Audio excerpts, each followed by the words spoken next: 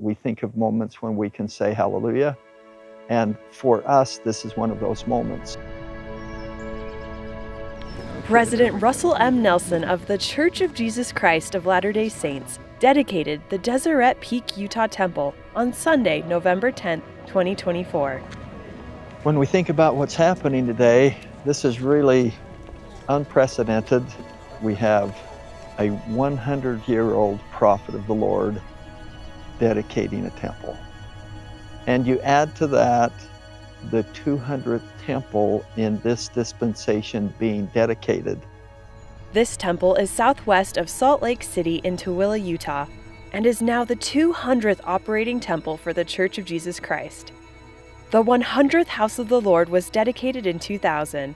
Now, 24 years later, there are 367 temples in operation, under construction, or announced around the world. This, for me, is a heavenly manifestation of our Heavenly Father's love for all of His children throughout the whole world. President Nelson was joined by his wife, Wendy, and Elder Stevenson of the Quorum of the 12 Apostles and his wife, Lisa. President Nelson, he invites us to attend the temple as our circumstances permit. With 367 temples around the world, when those temples are completed, 95% of the members of the church will live within 2 hours or 200 kilometers of the temple. Temples are the most sacred places of worship for Latter-day Saints. Their purpose is to help members draw near to Heavenly Father and His Son, Jesus Christ, and to unite families forever.